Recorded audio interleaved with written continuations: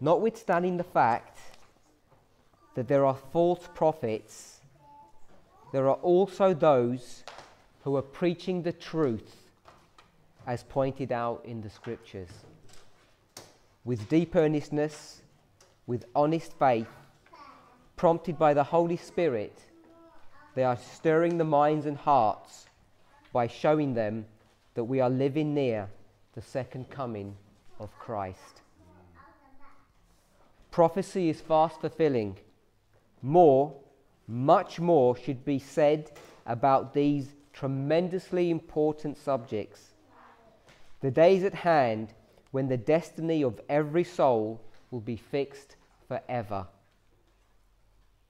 This day of the Lord hastens on apace. The false watchmen are raising the cry, all is well. But the day of God is rapidly approaching. Its footsteps are so muffled that it does not arouse the world from the death-like slumber into which it has fallen. While the watchmen cry peace and safety, sudden destruction cometh upon them, and they shall not escape. For as a snare shall it come on all them that dwell on the face of the earth. It overtakes the pleasure lover and the sinful man as a thief in the night. When all is apparently secure, and men retire to contented rest, then the prowling, stealthy midnight thief steals upon his prey. When it is too late to prevent the evil, it is discovered that some door or window was not secured. Be ye also ready, for in such an hour as ye think not, the Son of Man cometh. People are now settling to rest, imagining themselves secure under the popular churches.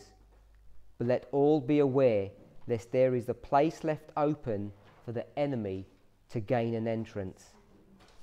Great pains should be taken to keep this subject before the people, that the day of the Lord will come suddenly, unexpectedly. The fearful warning of the prophecy is addressed to every soul. Let no one feel that he is secure from the danger of being surprised. Let no one's interpretation of prophecy rob you of the conviction of the knowledge of events which show that this great event is near at hand. It's taken from Fundamentals of Education 335.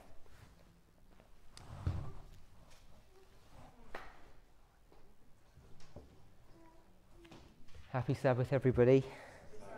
Welcome to you all.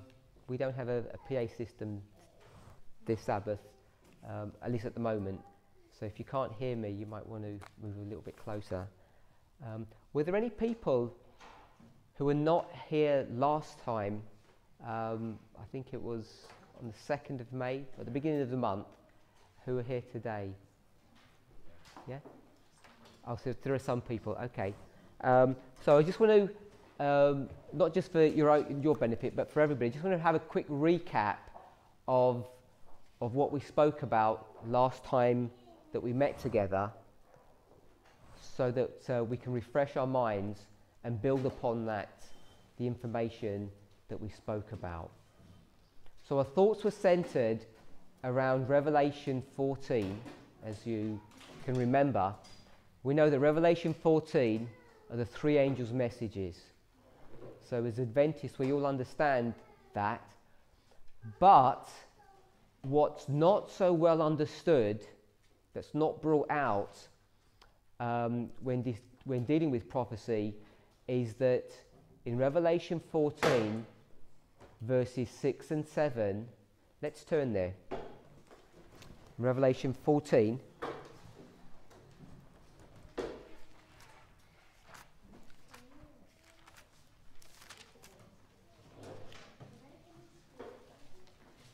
We read, "And I saw another angel fly in the midst of heaven, having the everlasting gospel, to preach unto them that dwell on the earth, and to every nation and kindred and tongue and people, saying with a loud voice, Fear God, Give him glory, for the hour of his judgment is come, and worship him that made heaven and earth and the sea and the fountains of water. So that was what we based most of our studies last time that we met. And what we want to understand is that the messages of these three angels is the everlasting gospel. It says it straight in verse 6 that this is the everlasting gospel, and if it's everlasting, it means it's always been here. And so this must be the same gospel that was preached in the Garden of Eden in Genesis 3:15, when God declares that he's going to put enmity between his seed and the seed of the serpent. This is the same gospel that God's people are preaching at the end of the world. But the wording or the test that's brought before God's people and the world in each dispensation changes. So we understand that. So we know, if we draw it really in a simple fashion, that Revelation 14 verses 6 to 12 has three angels. The first, the second, and the third angel. And we know that the work of these angels is the everlasting gospel.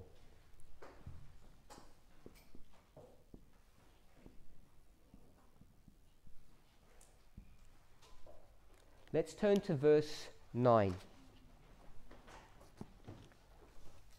And the third angel, so we're just addressing this angel here, and the third angel followed them, saying with a loud voice, if any man worship the beast and his image, and receive his mark in his forehead or in his hand, the same shall drink of the wine of the wrath of God, which is poured out without mixture into the cup of his indignation. He shall be tormented with fire and brimstone in the presence of the holy angels and in the presence of the Lamb. So we know, according to verse 9, that the message of the third angel is related to the mark of the beast. Okay, it says here, verse 9, and the third angel followed them, saying with a loud voice, if any man worship the beast and his image, and receive his mark in his forehead or in his hand. So we all understand that this is to do with the mark of the beast.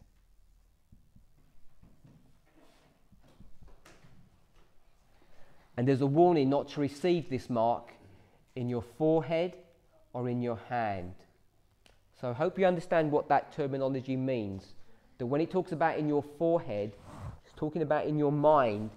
That means you're giving an intellectual assent. You agree about the terms and conditions of what this mark is referring to. But when it talks about your hand, you don't have to have a mental assent. You don't have to agree to what the ideas and the sentiments are behind the receiving of the mark of the beast. You just have to go along with it and give your support.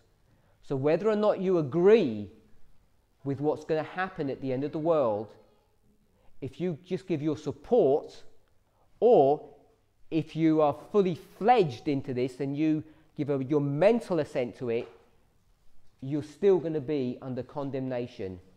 And verse 10 tells you what that condemnation is. So this is the mark of the beast. And we know that this is referring to Revelation chapter 13. So as Adventists, we understand this to be relating to the national Sunday law that's soon to come upon this world. So most Adventists understand reasonably clearly that this third angel is not an experience that you can have. So no one here today is experiencing the third angel's message. You can't have a devotional about it and say, oh, I'm glorifying and having a wonderful experience in the third angel, because the third angel is related to an event. It's related to the Sunday law. And that event hasn't come upon us yet. It's still a future event. So we understand that clearly as Adventists. But what we have not understood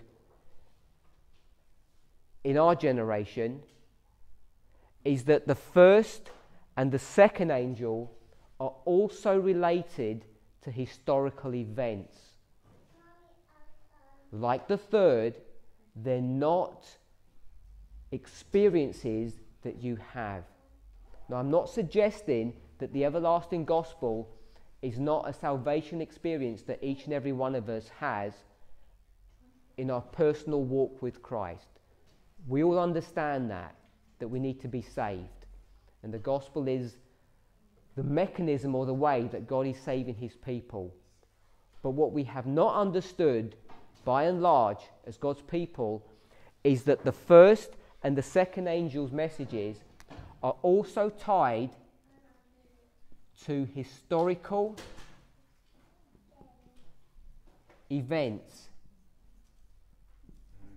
And these historical events are marked out in prophecy.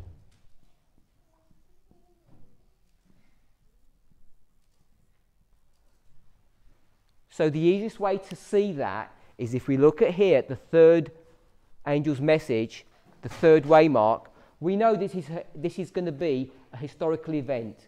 It hasn't come upon us yet, but it's going to be a real event that's going to come upon this world and affect every single human being. We understand that and we believe that. And we also know that this event that's about to occur has been prophesied in the scripture. It's been typified in scripture and it's also been prophesied about. So this is what we mean when we talk about historical events that have been brought to view in prophecy. We understand that the third angel fits that bill, but what we have not understood as God's people is that the first and the second angel's messages also follow the same characteristics. And the studies that we are doing together are bringing to view the first and the second angel in the time period in which we're living here on this history. And as a church, we are required to understand what these two messages are, when they come into history, and what they mean to us, and what we're required to do when those events are fulfilled. If we don't, we just read a moment ago about what happens to those people who aren't aware when this event occurs.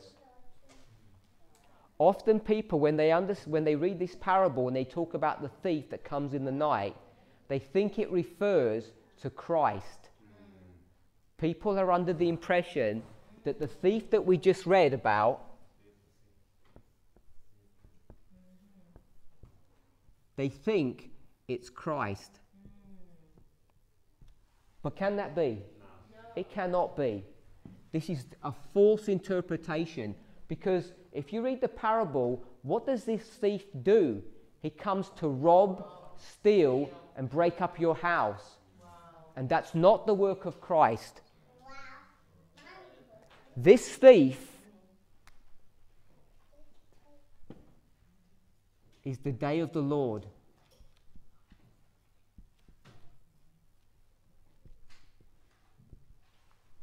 And the day of the Lord begins right here.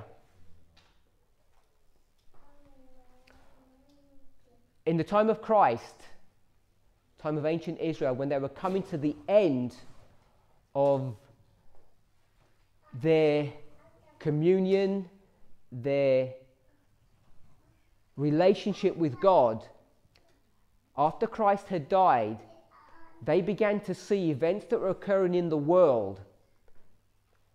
And when they saw those events occurring, they interpreted those events through their understanding of the prophecies of the Old Testament, and they saw that these events were foretelling their emancipation, their freedom from Roman bondage. They misunderstood what the day of the Lord meant for them.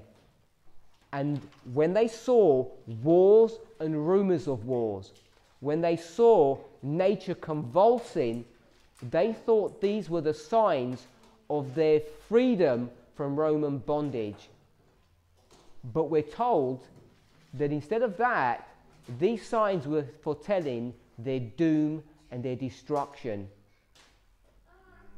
Many of God's people, in fact, almost all of God's people, are looking forward to this National Sunday Law that we're all going to pass, we think, and then the second Advent's going to happen and we're all going to go to heaven. So we look at all the events that are happening on earth as foretelling our freedom from this earth to go to the heavenly Canaan. But the signs that we're seeing being fulfilled here on earth today are the prelude to this day of the Lord, or the day of destruction. And this destruction is not only coming upon the world, it's going to be coming upon God's people. And we know that judgment begins first with the house of God. And so we should not be surprised that this destruction is going to come upon God's people before it does the rest of the world.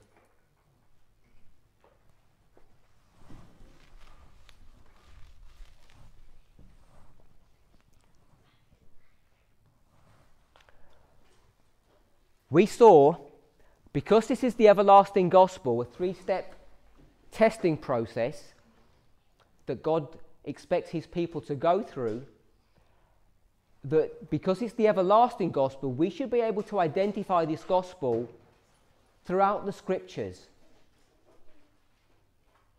Now, for most of God's people, this truth has been buried.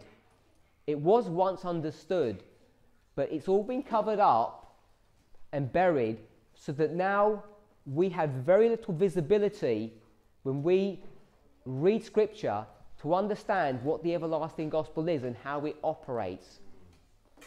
Perhaps the clearest indication that we can have of how the everlasting gospel works and what it is when we go and look at the history of the Millerites. When we look at Millerite history from the time period of 1798 to 1844. And in future studies, we're going to be looking at that history in quite some detail, as well as other histories. What God wants us to do is to look back into Scripture, understand the histories that are identified there, and see what those things mean to us. Now, that may seem an unusual idea or something strange, but it really shouldn't be, because we're all familiar with the statement that Christ made when he said, as it was in the days of Noah, as it was in the days of Lot, so shall it be at the end of the world.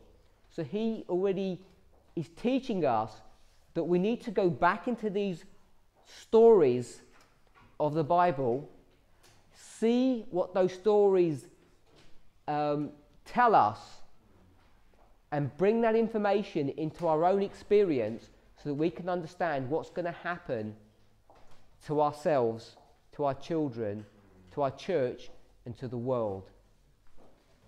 And for most of God's people, if we do that, the information that we will see is quite shocking. It's not what you may be expecting. So to give you an idea what I want to do as in the next weeks, and perhaps not months, but in the next few weeks that we meet together, after last week's and today's kind of introduction to the everlasting gospel, just to sort of whet your appetites really, I want to start looking in detail at 4 histories. We're going to look at the history of Moses. We're going to look at the history of Christ. We're going to look at the history of William Miller. And looking at those histories, we're going to try and make application of our own history. Once we've done that, we're going to start looking at in some detail in other portions of the scriptures to make some really detailed And I think you'll find profound, we could say predictions, if we wanted to say that, but some conclusions about what's happening in the world today around us. As an example, each of us here knows that radical Islam is at war with the rest of the world today.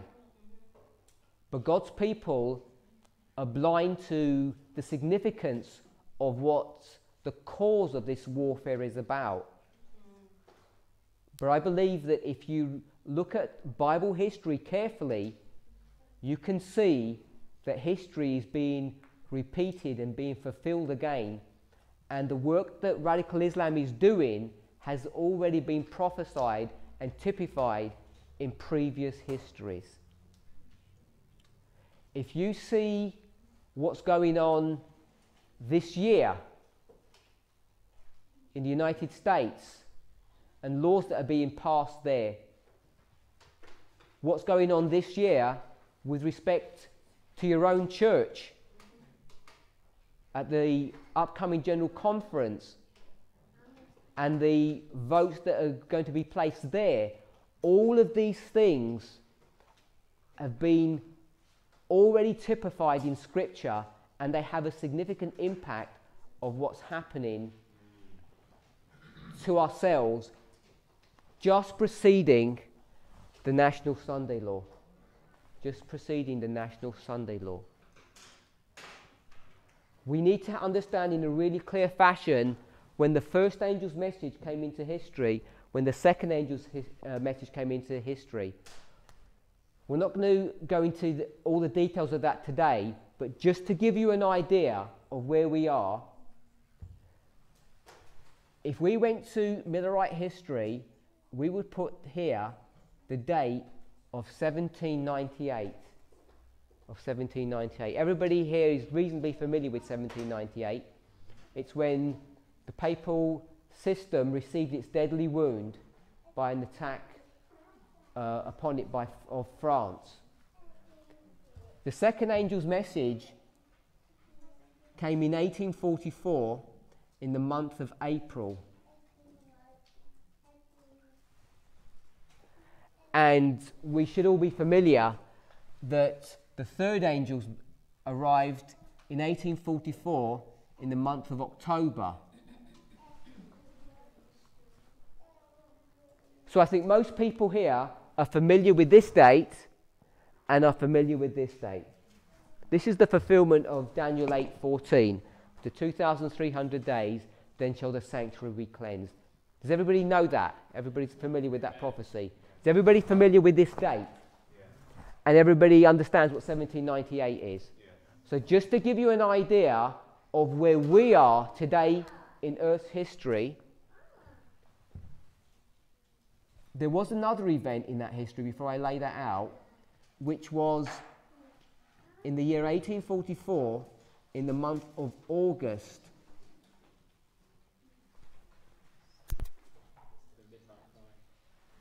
And this event here, there was an important camp meeting in the Millerite organisation, and they had a fresh revelation and further light was given to them about the events that were connected with October 22nd, 1844. So, where we are today is here.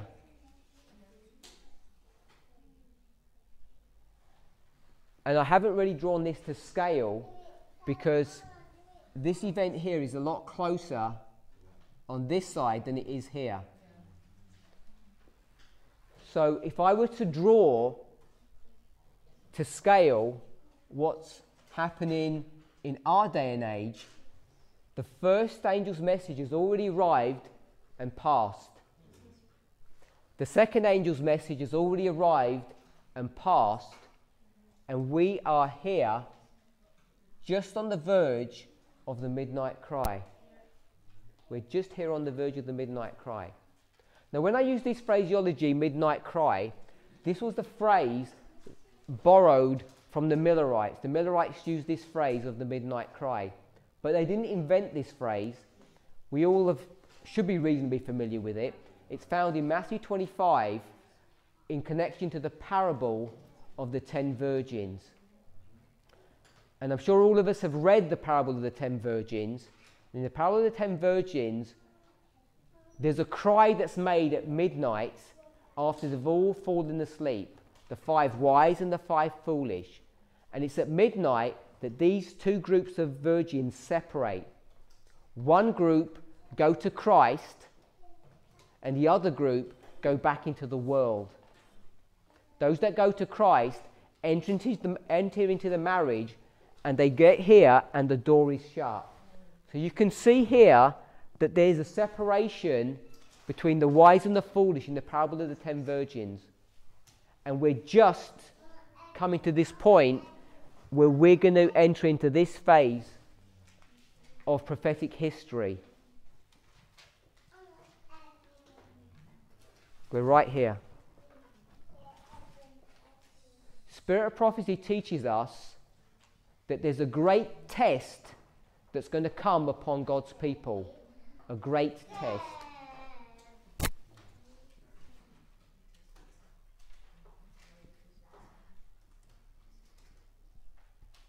Now, most Adventists believe that this great test that's going to come upon God's people is the National Sunday Law. But that is not correct. The great test that comes upon God's people is not the National Sunday Law. Ellen White says it's the image of the beast. This is the great test that's going to come upon God's people. The test of understanding and recognizing that the image of the beast is being erected and set up. And not only that, but what it actually means. Because we can read our newspapers and understand what's going on in the world. We can see it. But if we don't understand the implications of it, then we end up failing this test. And this test here, this image of the beast test, occurs right here. I'll put IB, for image of the beast. The image of the beast test, we can demonstrate, occurs right here. And we're just about to reach the point where this image of the beast, it's been in preparation of being set up for quite a while, but now there's going to be visibility of it. And when you see this visibility, if you don't understand and recognize that this image of the beast has been set up, what it means and how you're supposed to respond to it, you will fail the great test for Adventism. And if you fail this great test, you will of a certainty fail this test. Because you know, in the parable of the 10 virgins, when you get to this point here and Christ comes, the foolish virgins depart from him, and they left outside with the door shut upon them, and they cannot get into the marriage. So that's a kind of a brief synopsis of what we looked at about 3 weeks ago now. It's to try to show God's people that we now have entered into a time period where the everlasting gospel is being repeated. It was fulfilled to the very letter in the history of the Millerites from 1798 to 1844. And in 1844, the third angel's message arrived in history, but it didn't reach its complete fulfillment. The third angel's message didn't reach its complete fulfillment. There wasn't a Sunday law in 1844. The second angel's message didn't reach its complete fulfillment, and neither did the first. Neither did the first. But we all understand that they will reach their complete fulfillment. There's a phraseology that Adventists use which follows on from the first, second, and third angel and we call it the fourth angel. I don't know if everybody has heard that term. I suspect you have, but it's not an inspired term. This fourth angel is referring to the angel of Revelation 18. And we're told that when this fourth angel joins with this third angel, the message will be empowered and the work will be finished and Christ will return. We've already entered into that history, and most of God's people are oblivious to the fact. And for that reason, the vast majority of God's people are going to perish.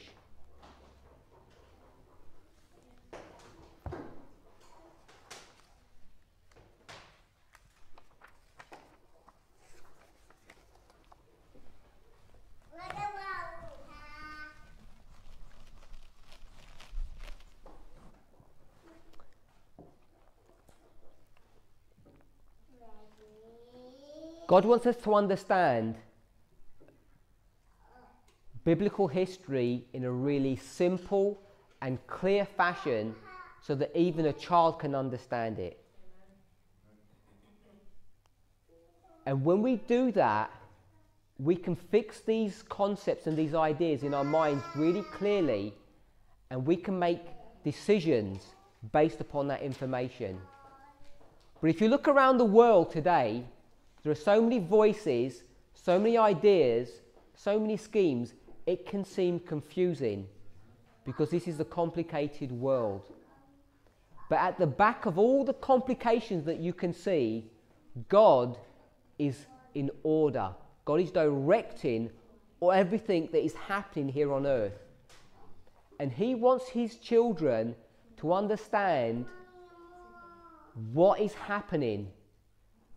And He wants us to understand it in a simple fashion so that we can share that information not only with our brethren, but eventually with our neighbours who are in the world, so they can understand what's happening in the world and make decisions.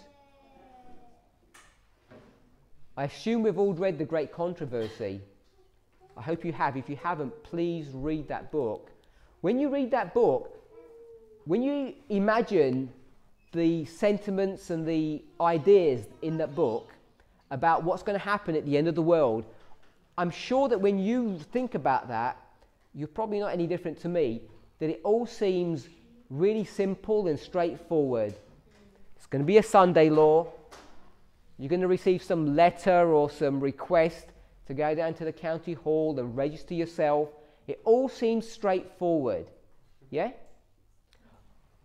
But the reality of that situation will be a lot more complicated than we can ever imagine. But it's in this simple understanding of those events that we will be able to decide what to do and what not to do. If we think that 18 million Adventists are all going to understand and move all together to stand up against this Sunday law, we're sadly mistaken. There are going to be so many voices, so many people saying different things, there's going to be confusion and it's going to be extremely complicated. But God wants us to understand Scripture in a really simple way. So this day's study, what we want to look at is we're going to go from Genesis right through to Revelation and look at this everlasting gospel in a different way than we did last time, but still it has some similarities to it. And we're going to pick up some thoughts and some ideas. As we go and do this, please don't be beguiled by the simplicity and the obviousness of some of these points that are going to be brought up. What God requires us to do is to see as it was in the days of Noah. And that's a really simple story, isn't it? An ark is built. Noah instructs the people to get on the ark to be saved. And nobody listens. Even when they see the animals coming on the ark, they still have time to enter in, but they refuse to. So you can explain that story in a really simple fashion and make some application of that story in our own situation. We could do that really simply. So that's what we're going to do. We're going to look today from Genesis to Revelation and try and make some simple application. But when we make those applications, what you will find is that the consequences are very significant. The consequences of those decisions are very significant about what we think and what we don't think, what we'll do and what we won't do. Does that make sense? Yes. Yeah? So,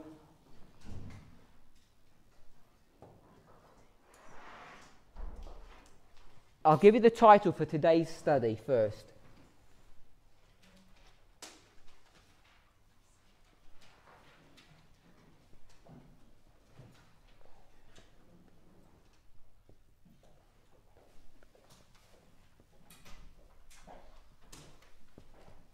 The prophetic chain. So we're going to be looking at the concept of a chain running from Genesis to Revelation. We're going to look at a concept of a chain running from Genesis to Revelation. And we can just draw this really sort of simply of what a chain looks like.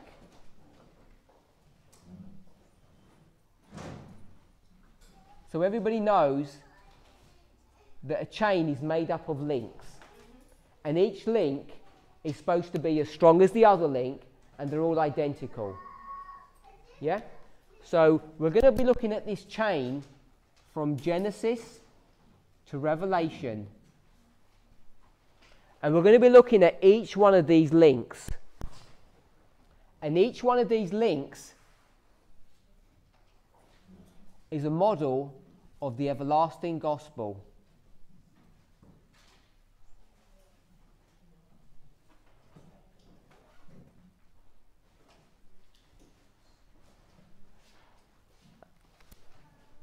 What we will find is that each one of those links, even though they're dealing with different stories, are all going to have a similar pattern. They're all going to have similar sequences. They're all going to follow a set rule.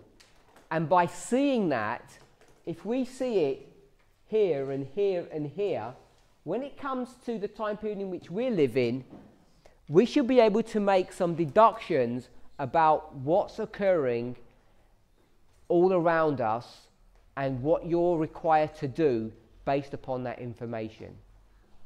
Okay, so does it make sense what we're going to be doing today?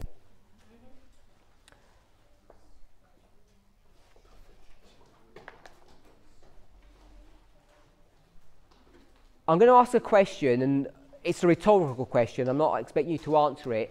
And by the fact that I'm asking this question, you'll obviously understand that we're going to address this as we go through our study, and hopefully you'll be able to see this really clearly. Let's do it here. In 1844, what happened in 1844? What begun? Great disappointment. Okay, so in 1844, just so that you know, when I ask a question, don't feel you have to answer it. They're normally rhetorical. I'll answer my own questions. So in 1844, the Day of Atonement began.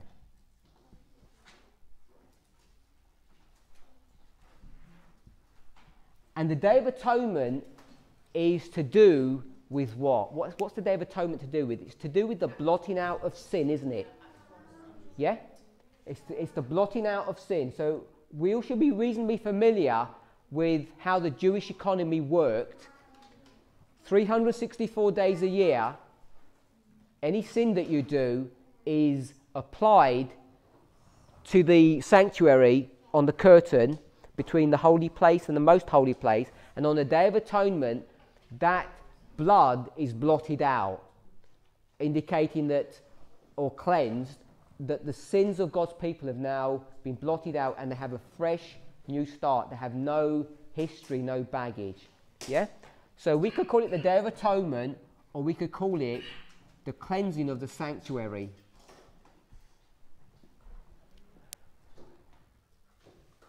And we know that judgment occurs in order from the beginning to the end.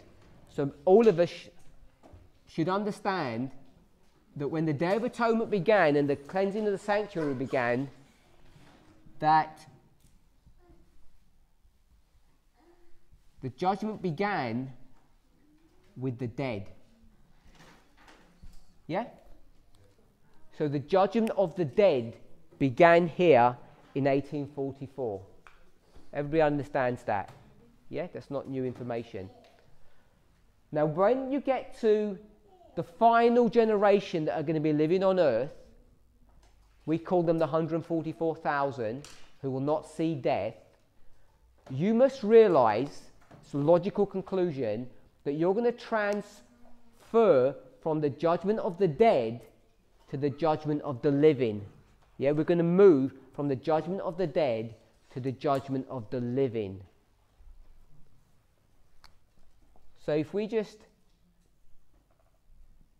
put this here, we're at 1844, we're just there, the third angel's message. The judgment of the dead began, and we're running through history, and at some point we're going to have the judgment of the living is going to begin. And then we're going to have a close of probation. Probation's going to close when Michael stands up.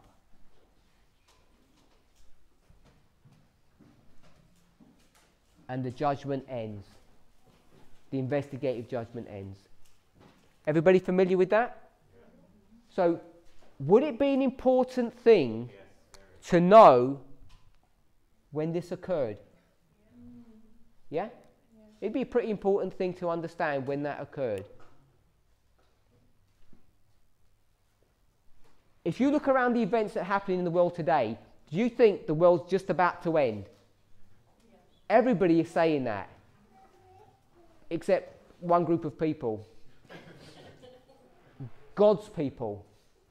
God's people, if you read the information or the material that's coming out from the structured church, you will find very little, if any, sensible, well-researched and documented analysis that the world is just about to end. But if it's true that the world is about to end, do you not think that the issue of the judgment of the living should be an issue that we would need to understand about?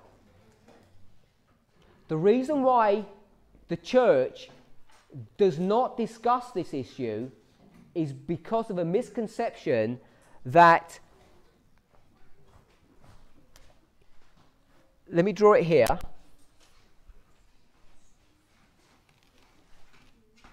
We've said 1, 2, 3, and we said this was the National Sunday Law.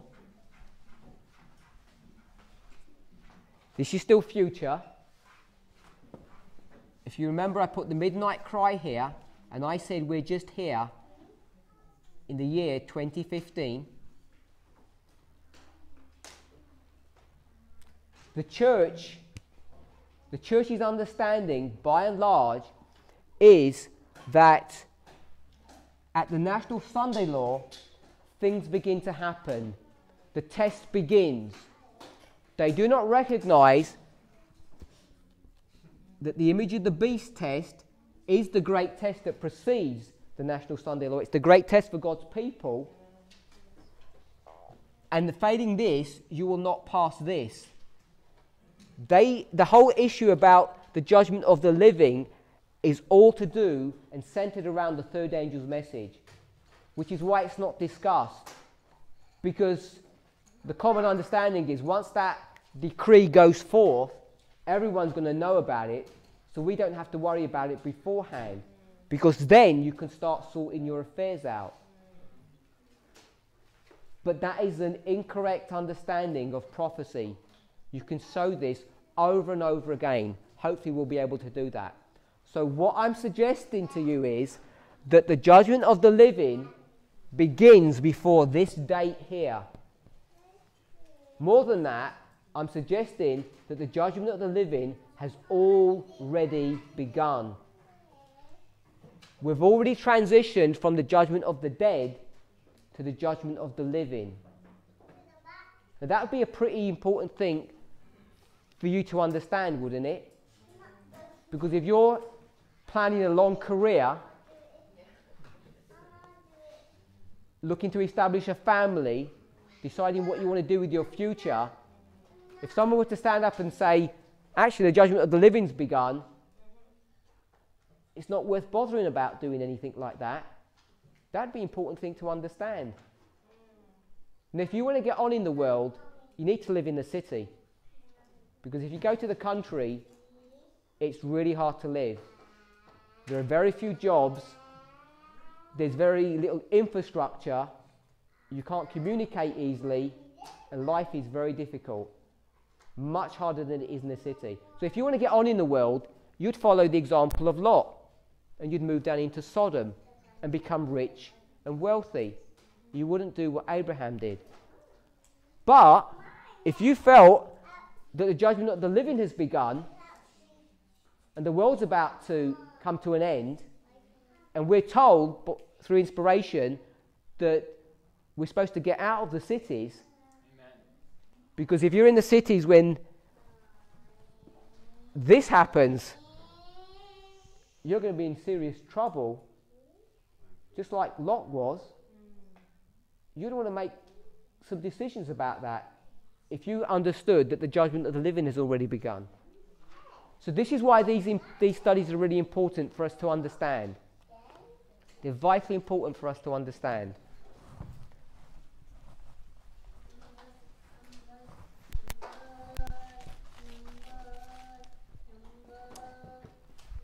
We've already said that we're looking at the prophetic chain. We're going to be seeing how the everlasting gospel is portrayed from Genesis to Revelation. The everlasting gospel is a 3-step testing process. 1, 2, 3. But we also know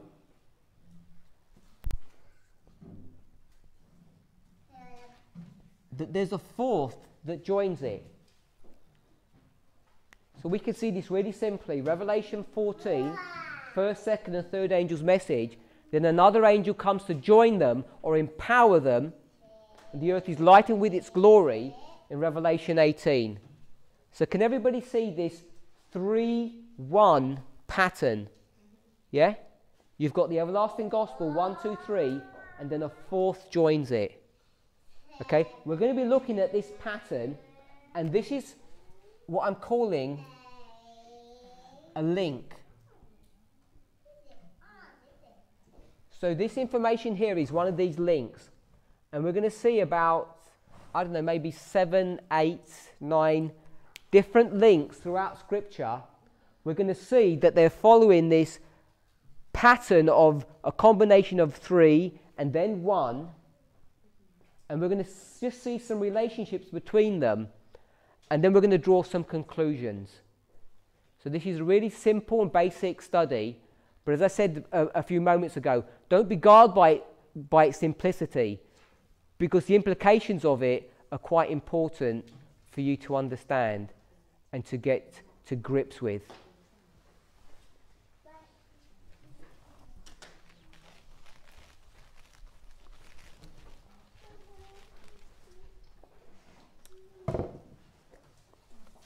So I've got a bit of reading to do before we start laying anything out on the board.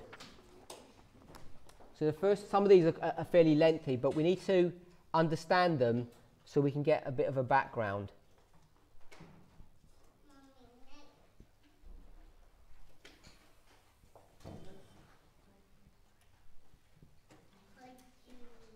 Prophets and Kings 5:3-5.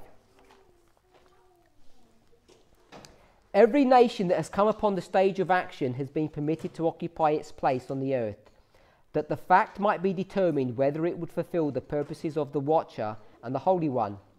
Prophecy has traced the rise and progress of the world's great empires, Babylon, Media, Persia, Greece and Rome. With each of these, as with the nations of less power, history has repeated itself.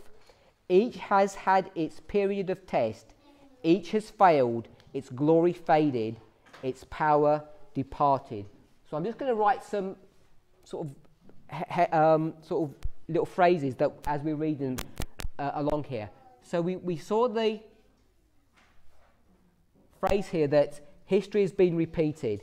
While nations have rejected God's principles and in this rejection have wrought their own ruin, yet a divine overruling purpose has manifestly been at work throughout the ages.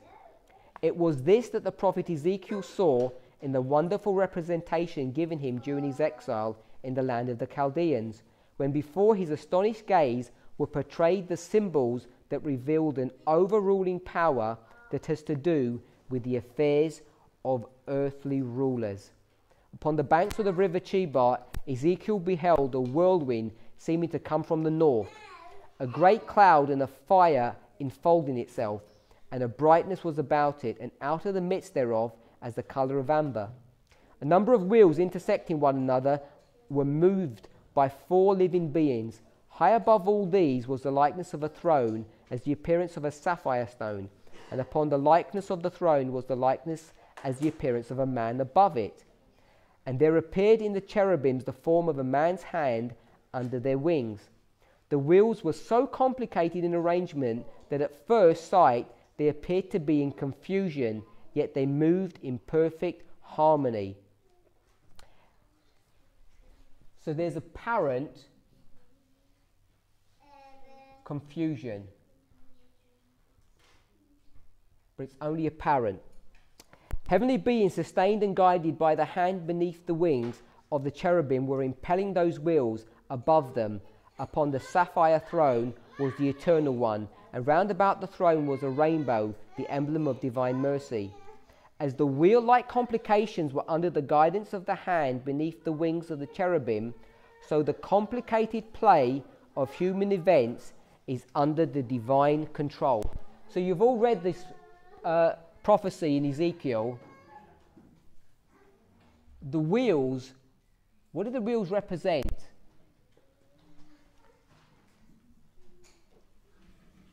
They represent the complicated affairs on earth. And who was controlling those wheels? We just read that God was controlling those wheels through the 4 cherubim. So these wheels within wheels represent the complicated affairs on earth. And what God wants us to do is understand how these wheels within wheels operate. And as we do that, what we're going to find is beneath the apparent complication of what we see, there is order, symmetry, and simplicity. There's apparent confusion, but it isn't confusing.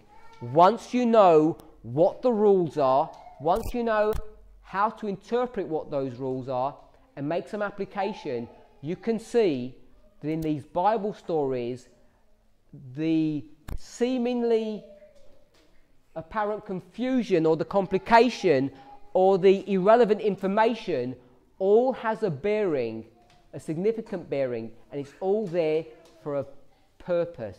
That's what we want to see, and that's what we want to educate ourselves to understanding when we read the scriptures for ourselves. The history of nations speaks to us today. To every nation and to every individual, God has assigned a place in his great plan. Today, men and nations are being tested by the plummet in the hand of him who makes no mistake. All are by their own choice deciding their destiny, and God is overruling all for the accomplishment of his purposes. The prophecies which the great I Am has given in his word, uniting link after link in the chain of events. So you can see where I'm getting this concept of a chain with links in it. From eternity in the past to eternity in the future, tell us where we are today in the procession of the ages and what may be expected in the time to come. So to summarize what we just read there, she says that past history, going right up to future history, is represented by links which are linked up one with another to form a chain. And these links are explaining to us or showing us what our present and our future history is. All that prophecy has foretold as coming to pass until the present time has been traced on the pages of history, and we may be assured that all which is yet to come will be fulfilled in its order. The only problem is that we don't know how to interpret what those figures, what those symbols mean in Scripture.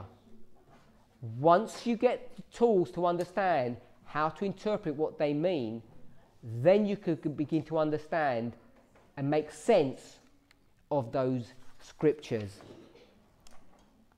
Today, the signs of the times declare that we are standing on the threshold of great and solemn events. Everything in our world is in agitation. Before our eyes is fulfilling the Saviour's prophecy of the events to precede his coming. Ye shall hear of wars and rumours of wars. Nation shall rise against nation, and kingdom against kingdom, and there shall be famines and pestilences and earthquakes in diverse places. And we think all of those things are the prelude to our freedom, but they're the prelude to our destruction as God's people. The present is a time of overwhelming interest to all living. Rulers and statesmen, men who occupy positions of trust and authority, thinking men and women of all classes, have their attention fixed upon the events taking place about us. They are watching the relations that exist among the nations. They observe the intensity that is taking possession of every earthly element, and they recognize that something great and decisive is about to take place, that the world is on the verge of a stupendous crisis. I hope you all watch the news so you know that there's an enormous global struggle between the West and the Middle East.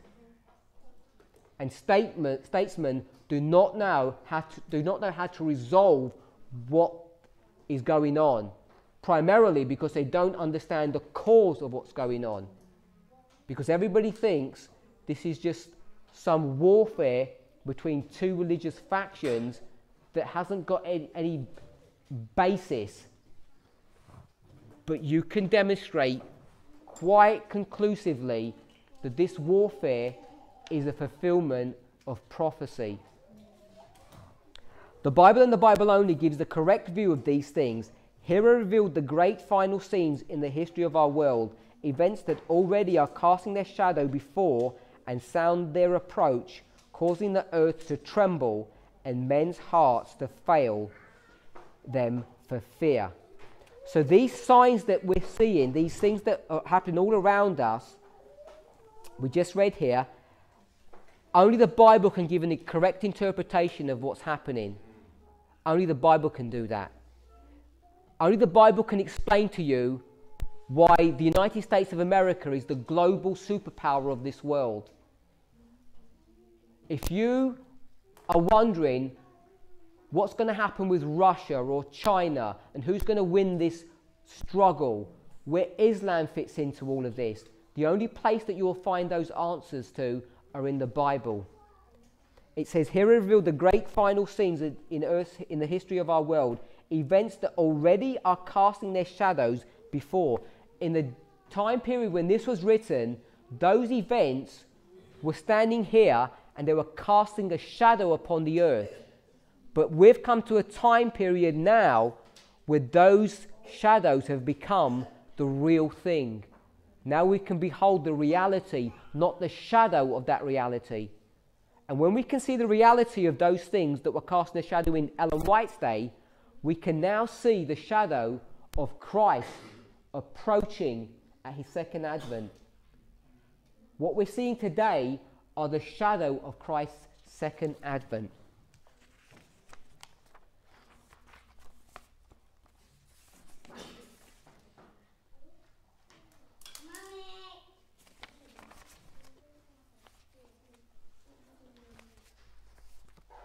I'm not going to address this, but I want to give an example of what we just read a moment ago about having the Bible interpret things for us and having the correct tools and understanding so that we can make a correct application of what the Bible is trying to teach us.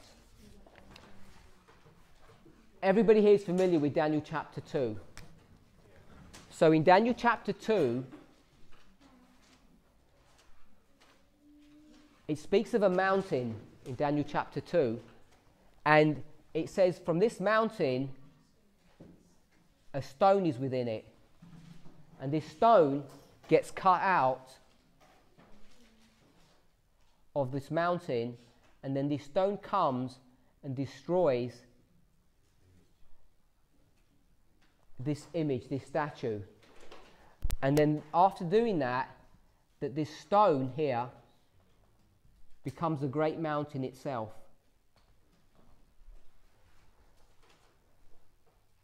Now, if you don't have the correct tools to understand all this symbology, the prophecy really doesn't make much sense. Adventists are pretty expert at understanding this statue. The gold, the silver, the brass, the iron and the clay. We have a fairly good grasp of what this means. But there are many of us who haven't even given any thought or any time to consider what this mountain was, or what this stone is, or how this stone turns into a mountain. In fact, what a mountain represents. What we simply do is, by and large, we just say all of this in some shape or form is related to the second advent of Christ, who's going to come and destroy this image, and everything's going to be happy ever after. And that's fine for a children's story, but that's not what God is trying to teach us through this detailed symbology. This is the first prophecy, the first mention of all of these great powers in a vision. And everything that you want to know, everything that you need to know about the end of the world is all contained in Daniel chapter 2. Yet God's people don't have a clear understanding of who and what those symbols represent. So, for instance, this mountain,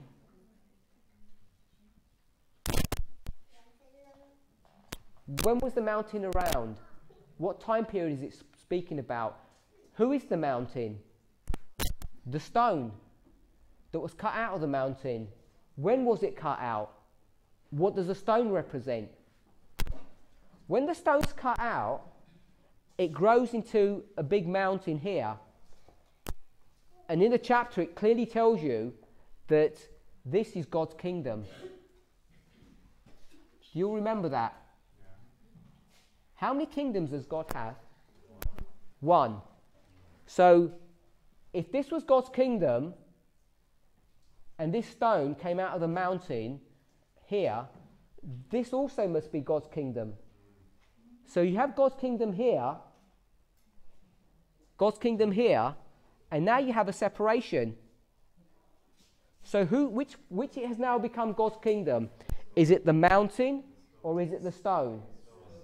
So if this stone is God's kingdom, whatever happened to the mountain? So I'm only pointing out that if you don't review and study these things carefully for yourself and understand what they mean, you just gloss over all this information and you're going to miss what the scriptures are trying to teach you.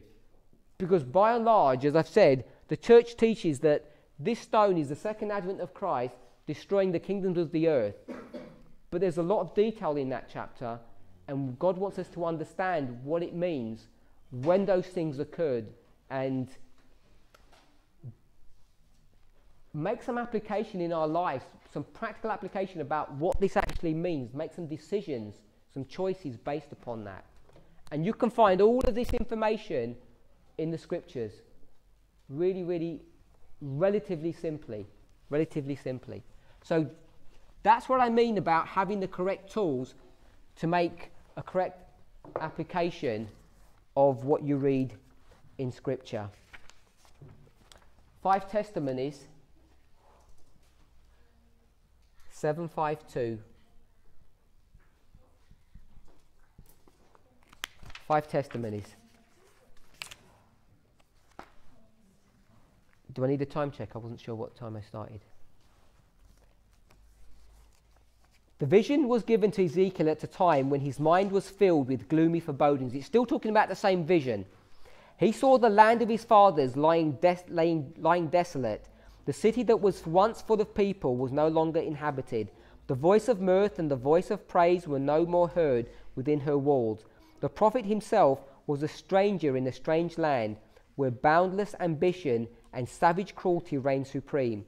That which he saw and heard of human tyranny and wrong distressed his soul, and he mourned bitterly day and night. But the wonderful symbols presented before him, besides the river Chebar, revealed an overruling power mightier than that of earthly rulers. Above the proud and cruel monarchs of Assyria and Babylon, the God of mercy and truth was enthroned. The wheel-like complications that appeared to the prophet to be involved in such confusion were under the guidance of an infinite hand. The Spirit of God revealed to him as moving and directing these wheels brought harmony out of the confusion, so the whole world was under his control. Myriads of glorified beings were ready at his word to overrule the power and policy of evil men and bring good to his faithful ones. In like manner, when God was about to open to the beloved John the history of the church for future ages, he gave him an assurance of the Saviour's interest and care for his people by revealing to him one like unto the Son of Man, walking among the candlesticks which symbolized the 7 churches. While John was shown the last great struggles of the church with earthly powers, he was also permitted to behold the final victory and deliverance of the faithful. He saw the church brought into deadly conflict with the beast and his image, and the worship of that beast enforced on pain of death. Just want to stop there. When it says deadly conflict, do you think that's literal or symbolic? Literal. It's literal. If you go to Revelation chapter 20 verse 4, it talks about those who are beheaded because of their refusal to accept the mark of the beast. When it talks about a deadly conflict, it's talking about a real deadly conflict. And when you look around the world today, you just can't imagine that to be so. You know, the peace and safety that we live in. But looking beyond the smoke and din of the battle, he beheld a company upon Mount Zion with the Lamb, having instead of the mark of the beast, the Father's name written in their foreheads. And again he saw them that had gotten the victory over the beast, and over his image, and over his mark, and over the number of his name, stand on the sea of glass, having the harps of God, and singing the song of Moses and the Lamb. These lessons offer our benefit. Just want to recap. We first started, the first section of this reading was dealing with Ezekiel's vision that we read a moment ago about the wheel-like complications. Then she says, in like manner, God showed John what was going to happen at the end of the world. So this vision of Ezekiel and all these complications, what are they dealing with? They're dealing with what's happening at the end of the world. I don't know if we all know the time period or the setting of Ezekiel's visions. Ezekiel is captive in Babylon. This is when Nebuchadnezzar has taken Israel captive, destroyed Jerusalem, and they're all taken to Babylon for the 70-year captivity. You've all heard of that. This is the time period when Ezekiel is having his ministry. And so when we're told that in like manner, God has shown John what's going to happen in the future, we know that all of the things that Ezekiel is experiencing and seeing, and all those things which look really complicated, are all referring to the end of the world. So just by understanding that, what do we know about the end of the world? One thing that we certainly know about the end of the world is this, that God's people, because of their rebellion against him, what's going to happen to them? They're going to get destroyed and they're going to get taken into Babylon. They're going to get taken into Babylon because of their refusal to obey his word. Because she compares the history of Ezekiel to the future predictions that John was seeing in the book of Revelation. When I drew this picture over here, someone mentioned from the congregation, when I said you've got the mountain and you've got the stone and they're separate and you've only got one kingdom, what's the mountain? Someone said it becomes Babylon, because they get taken captive by Babylon, just like they were in the time period of Ezekiel. These lessons are for our benefit. We need to stay our faith upon God, for there is just before us a time that will try men's souls. What does it mean to try men's souls? What does it mean, the word try? The word try means to test. Men's souls are going to be tested. Men are going to be tested. And how is God going to test us? He's going to test us in a 3-step testing process, which is the everlasting gospel. We mentioned this last week. I didn't introduce it again today.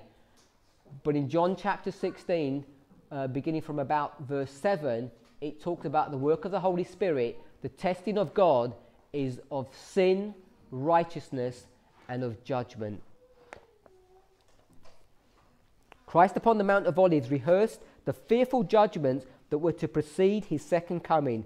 You shall hear of wars and rumours of wars. Nation shall rise against nation, and kingdom against kingdom, and there shall be famines and pestilences and earthquakes in diverse places. All these, if you think things are bad now, all these are the beginning of sorrows. They're about to get extremely worse, much worse than you can even imagine. While these prophecies received a partial fulfillment in the destruction of Jerusalem, they have a more direct application to the last days. So Jesus compared the destruction of Jerusalem to the destruction that's going to happen at the end of the world. And why was Jerusalem destroyed? Who destroyed Jerusalem? Rome. Rome destroyed Jerusalem, and Rome is a type of Babylon. It's a continuation of Babylon. So you can see that in the time of Nebuchadnezzar, when Babylon destroyed Jerusalem, God's church, because of her unfaithfulness, why did Rome destroy God's church, Jerusalem? Because of her unfaithfulness. And it says they received a partial fulfillment then, they have a more direct application to the last days. We are standing on the threshold of great and solemn events. Prophecy is fast fulfilling. The Lord is at hand. There is soon to open before us a period of overwhelming interest to all living, because it's the judgment of the living. She's saying it's just about to happen, and I've already indicated we're right here, and most people who are listening to this presentation, maybe half the people in this room at least, didn't even realise we've passed the first 2 testing processes. They've already been and gone while you were asleep. And we're just on the borders of Canaan. The controversies of the past are to be revived. Do you know what the controversies of the past were? Go and read Fox's Book of Martyr, and about the Dark Ages, about the Inquisition. Old controversies of the past are to be revived. Go look at the doctrinal issues that have existed in this church.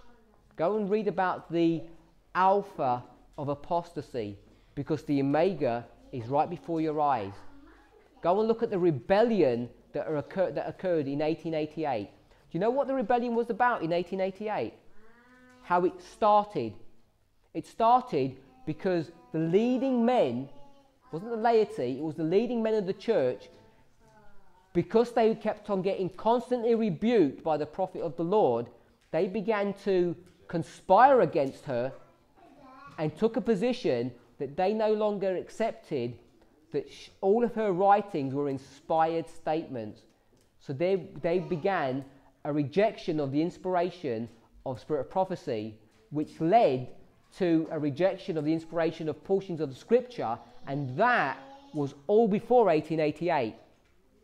And 1888 marks what? 1888 marks the outpouring of the latter rain.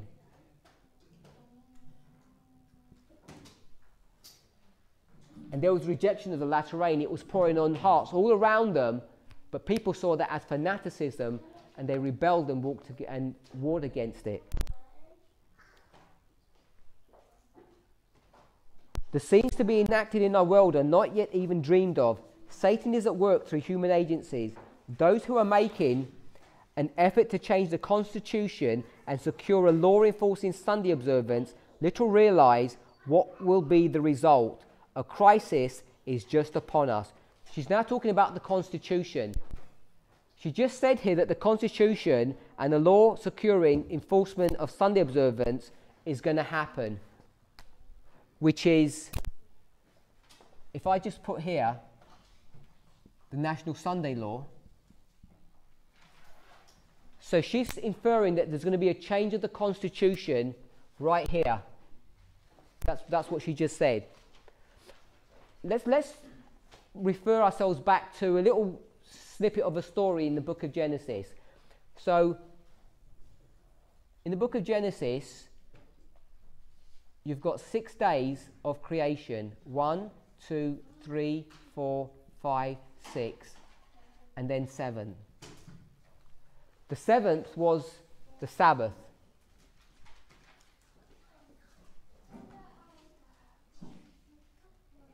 That's when the Sabbath was instituted. What was instituted on the 6th day? Marriage.